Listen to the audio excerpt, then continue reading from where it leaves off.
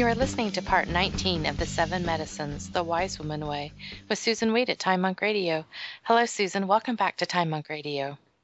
Thank you, Gemini. What a lovely month it is turning out to be, with the weather cooling down and things just starting to get clearly leaf-turning time right around the corner there. So we were talking last week about being perfect. Have you ever found that has been a problem for you, trying to be perfect? Never. Oh, you must be perfect. Oh, gosh. It's really wonderful when we can just take a step back from ourselves and laugh, isn't it? It is. And see how many knots we can tie ourselves in through our ideas of, well, I shouldn't do that or I shouldn't do this. And the openness and the grace that comes from nourishing all parts of ourselves. Now, I've been talking about the fact that in the wise woman tradition that nourishment is a three-legged stool. We're talking this month about lifestyle medicine, and especially about the nourishment part of lifestyle medicine. And I want to reassure you once again that I'm not going to tell you what to eat or what to not eat. But I am going to talk about nourishing herbal infusions. Nourishment is a three-legged stool. It includes what we eat and drink, as well as common everyday ritual that remains consistent, and having a compassionate ear, someone who really listens to us. But let's look at actual what we eat and drink, that kind of nourishment. Now, there are basically 3 reasons for eating and drinking. The first is, most obviously, to satisfy our hunger and our thirst. That is, to be hydrated and to be nourished. This is, of course, very much an important part of what we are doing. But we cannot overlook the fact that we are eating also for pleasure. That eating and drinking itself is a pleasure, satisfying our thirst and satisfying our hunger are in and of themselves pleasurable acts. And because they are pleasurable, and because it's a pleasure that is within our own control, it is something that we frequently seek out when we need pleasure or when we need to feel in control. So there's the direct nourishment, that direct survival aspect of it. There's also the pleasure aspect of it, the joy of it, the delight of it, something crispy and salty, something soft and mellow and sweet, something chocolatey, something chewy. We have all these wonderful flavors and textures, and so eating and drinking bring us much joy. And the third primary reason why we consume food and beverage is for community. Among human beings in all cultures, eating is a community event. As a matter of fact, it's one of the things that becomes difficult for people as they age, that there is less community at their table. It may get down to just a couple of people, and then one of those people may not be present, and now it's just one person. And there's something lost when we eat just one person. It was really interesting to see my mother, who resisted well past the time that the children thought that she should have given up, and resisted putting my dad in a care facility and took on the burden of his care. But it didn't give her much companionship at her meals, and that was really the very first complaint that we heard from her about our dad. Not that he was wetting the bed, which he was, but that he wasn't there at meals. She said, it's like eating by myself. He's just not present. But my mom, who's a very active woman and is never one to cry about being in the dark, but certainly one who would not only light a candle, but light everybody else's candle at the same time, decided she was just not going to let that happen. And so she started offering a little cocktail hour at her apartment for the other people in their apartment complex, and she made it known that at 4 o'clock, cheese and crackers and wine would be available at her house. And sure enough, she got a whole coterie of old ladies coming by for a chat, cheese, and wine, and there was her community food. We eat for nourishment. We eat because we need to. We eat for joy. We eat because it pleases us to eat, and we eat for community. All three of these things need to be taken into account anytime we imagine that we are going to change our diet. We often imagine that we are going to change our diet simply by thinking about nutrition, and we run afoul of our own desire for pleasure and our own desire for community by not factoring those things in. I know the many, many years that I worked counseling people on their nutrition, I saw up close and firsthand how incredibly difficult it was, even for motivated people, to make changes in their diet unless they truly understood that they had to pay attention to the nourishment of community and the pleasure that they get from their food. So let's talk about nourishing herbal infusions. Nourishing herbal infusions do not replace much of anything that's already in your diet, although eventually they will replace some other things in your diet. We'll talk about that. But mostly we want to think about nourishing herbal infusions as an add-on.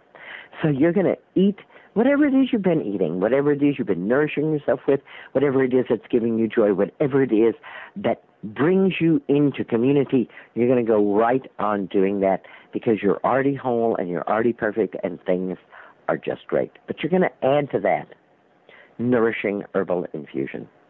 A nourishing herbal infusion is an herbal beverage that is made with dried herbs. It's like tea. Most of us are familiar with herbal tea. We've had a cup of peppermint tea or rosehip tea or chamomile tea in our lives, and so we're familiar with the idea of putting herbs in a teacup, pouring boiling water over them, letting them steep for a while, and then drinking it. Black tea, green tea, white tea, teas, that's how we make them. An infusion is different from a tea in these ways. A tea is a small amount of fresh or dried herb, while an infusion is a large amount of dried herb. A tea is a small amount of fresh or dried herb brewed for a brief time, generally no more than 5 minutes. An infusion is a large amount of dried herb brewed for a long time. So in a tea, we have a small amount, and in an infusion, a large amount. In a tea, we can use fresh herb or dried herb. In an infusion, we can only use dried herb. And a tea, we brew for a short period of time. As a matter of fact, there can be some not-so-happy consequences from brewing tea for too long a time, whereas an infusion must brew for at least 4 hours, and up to 10 hours is perfectly fine. I remember the first time somebody gave me a green tea bag. This was many decades ago, and they said, hey, this green tea is supposed to be really good for your health, so just brew yourself a cup of tea and enjoy it. And Susan always thinks that, with herbs, stronger is better, the more of it is better. So she puts her green tea bag in her cup of boiling water, and she lets it steep overnight. And then the next day when I drank it, of course, I soon learned from tea connoisseurs that you bring your hot water to the green tea bag. You dunk your green tea bag up and down a certain number of times, depending on the experts, exactly how many times, and then you put it in the saucer to be reused. You don't even let that green tea sit in the cup with the boiling water. So an infusion is a whole other class of beverage.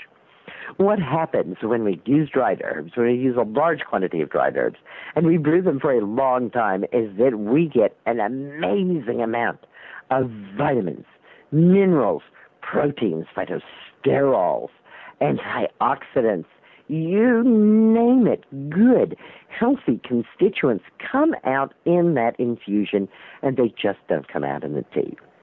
One of my favorite herbs for nourishing herbal infusions is stinging nettle.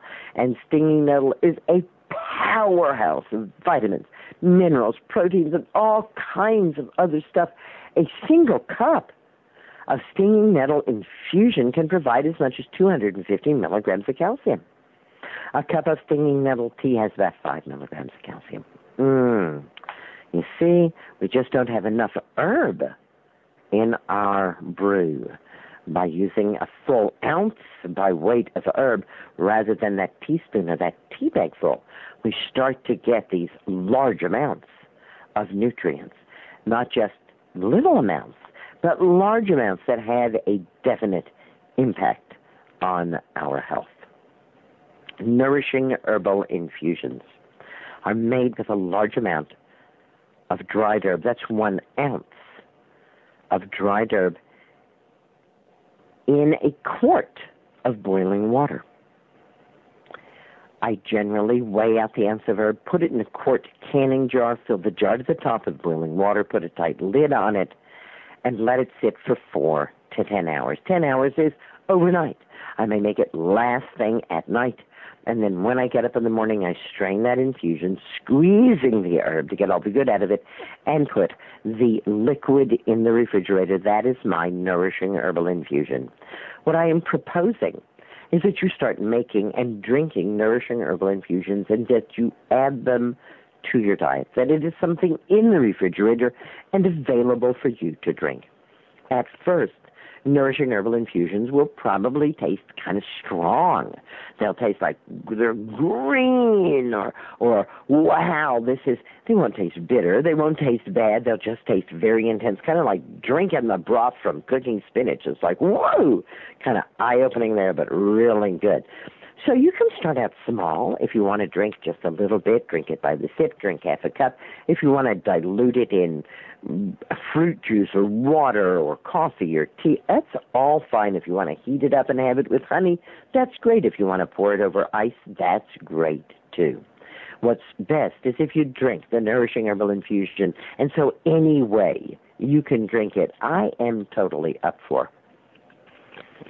I always think about one of my students, and she wanted to get her husband to drink nourishing herbal infusions.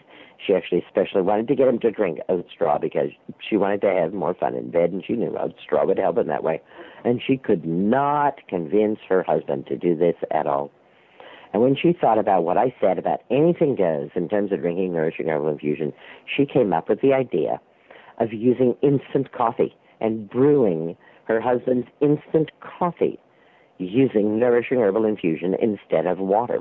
Of course, the first day that he drank it, he knew something was up, and he looked at her and he said, "What's in my coffee?" And she said to him, "Well, you know, dear, I have been buying wonderful beans and grinding them for you. And I just didn't have time this morning, so I served you instant coffee. I hope you don't mind." And so because, of course, he was expecting the flavor of freshly ground beans and was getting instant coffee, he failed to notice that there was oat straw in it.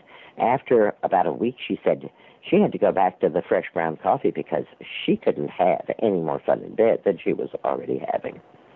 So whatever you need to do to make that nourishing herbal infusion work for you, whatever you need to do to actually be willing to drink it, that's what we're looking for. We want you to actually drink it. Now, how does a nourishing herbal infusion compare to a green drink or to juiced fruits or vegetables? Brilliantly is how it compares. The Center for Disease Control and Prevention says that approximately half of the food poisoning incidents, and we're talking severe food poisoning incidents, that are reported occur due to food poisoning found on produce, especially leafy greens. Do you remember back when there was E. coli contamination of the spinach in the United States? And the spinach was recalled, but not before some people had come to some harm. The very first person to die from consuming this spinach was a young boy whose mom made him a green drink with the spinach. So here's what happens. Bacteria, like humans, need condos, need apartments, need houses. They need places to live. So if there's bacteria on the surface of the plant, and the plant is then thrown in a blender and blended up, what was the surface now becomes a surface at least 10,000 times greater. And any bacteria that were there on that plant, and some of them cannot be washed off, will now expand to fill all available niches. It's quite possible, because bacteria have a very fast lifestyle, that within 2 to 3 minutes after making that green drink, that there will be more than 10,000 times as much foodborne bacteria in the green drink as there would be in merely eating the fresh produce. Let's look again at how we make a nourishing herbal infusion. First of all, the plant material is dried. Drying plant material does not necessarily get rid of pathogenic bacteria on it, but it sure does slow them down. Most food poisoning bacteria need at least a little moisture. They get it from the fresh plant, but once the plant is dried, dehydrated, it is basically free of moisture, and so those bacteria that had been there die. The nourishing herbal infusion is made with boiling water. If there are any pathogens of any kind, any foodborne bacteria on that dried herb, then pouring boiling water over them in general is going to kill them. Green drinks are not dried. They're fresh plants, so they have whatever components of the bacteria are on them, and not all those bacteria are bad, certainly. And green drinks also don't use any boiling water. So we have neither of those aids to safety and longevity going when we compare them. Nourishing herbal infusions are brewed in a tightly closed jar so that any viral particles, bacteria, molds, yeast, fungi that are floating around in the air cannot get into the nourishing herbal infusion. However, green drinks are usually made in a blender, and the top of that blender is then taken off and it is poured into an open glass, where it then sits around, being exposed to oxygen, losing any antioxidants that it might have had, because the antioxidants are not the strong and sturdy ones that can resist dehydration, but the weaker ones of the fresh plant. And we will talk more about that as we talk more about nourishment, about how it is that vitamins are actually complexes of enzymes that are made when the plant is under stress. And so stressing a plant, like pouring boiling water over it, is more likely to result in a greater amount of vitamins available to us than doing something like putting the plant in a blender, which the plant doesn't really consider stressful on the same order as having boiling water poured over it. So green drinks, to my mind, are foolish, lethal drinks. This is my opinion, obviously. I know of no one who has come to any harm at all from drinking nourishing herbal infusions, certainly no one who has died from drinking a nourishing herbal infusion. I have mentioned one case in which somebody died from drinking a green drink, and it is not an isolated case. Green drinks got their start with a quite interesting woman named Anne Wigmore. And Anne Wigmore had some severe problems as a child. She crawled out on her lawn, ate the weeds in her lawn, and cured herself. As she grew up, then she wanted to help others achieve health, and she thought she could do this by teaching them about the plants that she had eaten in her lawn. And this is why Anne and I became friends, because, of course, I had information that she was very interested in. Unfortunately, we did not become friends until later on in her life. And so in the beginning, when she was looking for how to help people this way, she met some men who said to her, "You can't do that. You simply cannot tell people to go out in their yards and eat the weeds. What if they eat a poisonous one? They'll die. It's not good at all."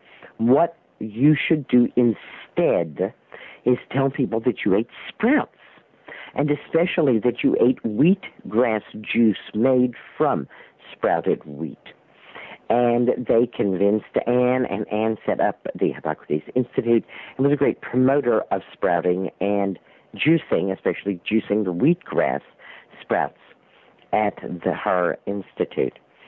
When she and I met, it was because she had seen the failings, the problems, the gaps in this, and that she was looking to go back to what had really happened, which was eating the weeds.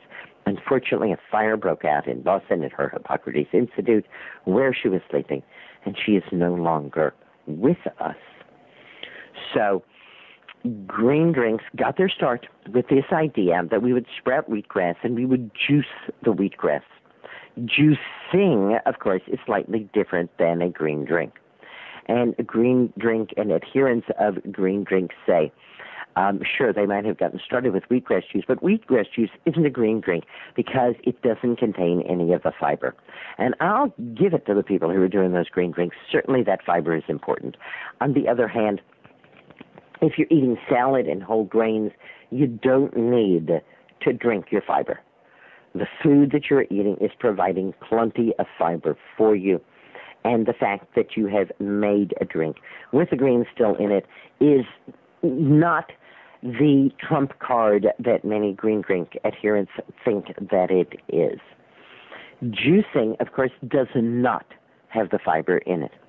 And this is one of the reasons that I am more fond of applesauce than I am of apple cider vinegar, because a lot of the value of the apple is in the fiber in the apple. And when we have apple juice and then apple cider vinegar made from that apple juice, then we are not getting that fiber, even if we buy raw vinegar and the raw vinegar is cloudy. It's not cloudy from fiber. It's cloudy from microorganisms in it. People are often shocked to hear me say that I would never pay money to buy unpasteurized apple cider vinegar. I don't care how much they would take off the price for me. I would still be absolutely unwilling to buy that cloudy, murky, yucky-looking vinegar. Just not what I consider to be a tremendously healthy thing. And as we talk a bit more, we will see that there are some real problems with raw food, and especially with green drinks and juicing, because the cell walls of the plants have not been broken. And basically what I can tell you is that all of the nutrients in the plant are locked up behind the cell walls. So if we don't break the cell walls of the plant, then we cannot get the nourishment. Cell walls, let's think about this. Cell walls are so strong in plants that you could drive your pickup truck over a lawn and the grass would lay down as you drove over and then spring back up. The cell walls in plants provide the table I'm sitting at, the chair that I am sitting on, the structure of the house that I am in right now. Cell walls in plants are very, very strong. And even the cell walls in leaves are very strong as well. As a matter of fact, most leaves, the cell walls need to be under more than 30,000 pounds of pressure per square inch before they will break. Now, if you think that your teeth are providing 30,000 pounds of pressure per square inch, I'm here to tell you, think again. Your teeth simply cannot exert that much force, and that means that no chewing, no matter how many times you chew, no matter how well you chew, no chewing is ever going to break a cell wall. Similarly, cell walls are very, very hard. Imagine a cell like a glass marble. Now, we're going to go into a room where we're going to at least look in the door of a room that is filled wall-to-wall, floor to ceiling, with glass marbles. And I am going to give you a big, beautiful, sharp sword, and I am going to push you in the room and shut the door, and you can cut as many of those marbles as you want with that sword. Whack, whack, whack, whack, whack, whack, whack, whack. That's your blender. That's your juicer. Whack, whack, whack. How many marbles have you cut yet? None? You're right. You couldn't cut any of the marble. Cells are small. They are microscopically small. The blades of the juicer, the blades of the blender are large. Let me give you an example of this. Cell sizes differ, but your average cell, it takes 1 million of them to fit into a printed period in a book. You can begin to see how really enormous the blades of that blender and the blades of that juicer are, and why it is that they truly cannot break down cell walls at all any more than you could cut the marble with your sword in that room. So what do we get when we juice? When we juice, basically what we are doing is we are throwing out the vast majority of the nutrition of the plant, and we are left with colored, flavored water. The coloring material in those juices generally cannot be used by the body. And when I was at Hippocrates with Anne and people were drinking wheatgrass juice, some of them would come a little alarmed because their feces were bright green, because you cannot utilize the chlorophyll or the carotenes or whatever it is in the food that you are eating raw. You're simply not getting that. You're making a green drink, you're juicing, you are eating those foods raw, and you're not getting any minerals, you're not getting any vitamins, and this is not my opinion. This is actual hard scientific fact. If you want to know more about this, I'm going to refer you to my YouTube called the Raw versus Cooked Debates. And you will learn a lot more about what I'm talking about cell walls, how we break cell walls, and why it is that in a nourishing herbal infusion we are using dry plants, because those cell walls then have already been broken, and why we're using boiling water so that we can understand that the boiling water rehydrates and cooks the dehydrated metal, thus pushing the nutrients out of the cell walls. So when we juice a plant, we are getting less than 1 or 2% of the nutrition available in that plant, and the rest of it is simply being thrown away. When we do a green drink, we are certainly doing better for ourselves. But again, because these are raw vegetables that we're talking about, we get little to no actual nourishment from them. The herbs that I use for my nourishing herbal infusions are herbs that have no scent, herbs that are rich in protein, vitamins, and minerals, and that can help our bodies. I'm looking for herbs that got good stuff in them, lots of protein, lots of phytosterols, lots of great things that I need for optimum health. My top picks are stinging nettle, oat straw, red clover, comfrey leaf, linden flower, violet leaf, hawthorn leaf and flower, astragalus root, burdock root, rose hips, chickweed, cleavers, mullein. It's a great long list of plants, and it's not exhaustive. I could add corn silk, and I could add, other plants so long as they don't have a scent. By scent, I mean like basil, like rosemary, like thyme, like mint. We don't want a scented herb because that scent comes from volatile oils, and those volatile oils can be very harsh on the kidneys, especially when brewed in quantity, as we're doing, and brewed for a very long time as well. Nourishing herbal infusions, I usually make just before I need them. So each night I make myself a quart of nourishing herbal infusion. All I need to drink is a quart of liquid. I get the other quart that I need from my food. Yes, humans need 2 quarts, but they don't need to consume those 2 quarts. And what I consume is that entire quart of nourishing herbal infusion on a daily basis. I've been doing this for nearly 30 years at this point, and I see nothing but increasing benefit. Are nourishing herbal infusions tonics, or are they nourishment? Well, let's put it to the test. If we drink nourishing herbal infusion, do we get the nourishment? Yes. Is it dependent on doing it again? No. So with Nourishing Herbal Infusions, we're looking at actual nourishment here that is going to build your organs and your organism. Lots of interesting things here. Nourishing Herbal Infusions, I think, are definitely better than juicing or green drinks. Gemini, I can't believe it. We've come to the end of another show. A very interesting show. Green blessings, everybody. Thanks for being with me. Thank you, Susan. This concludes part 19 of our discussion on the 7 medicines, the Wise Woman Way, with Susan Wade at Time Monk Radio.